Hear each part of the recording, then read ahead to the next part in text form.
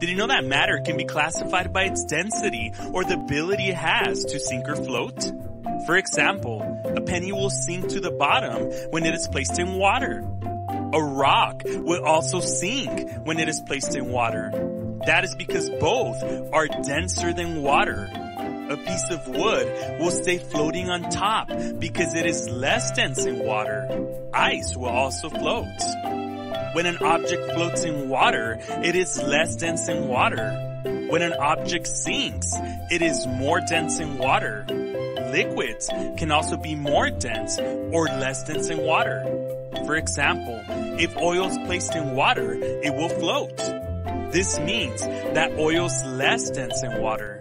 Honey is the opposite and will sink to the bottom when placed in water. Since it sinks, it is more dense. Density has to do with how heavy an object is when compared to its size, and how tightly packed matter is within a given space.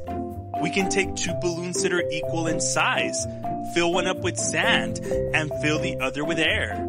If we were to compare the volume of both balloons, they would be equal, but the balloon that is filled with sand has a greater density.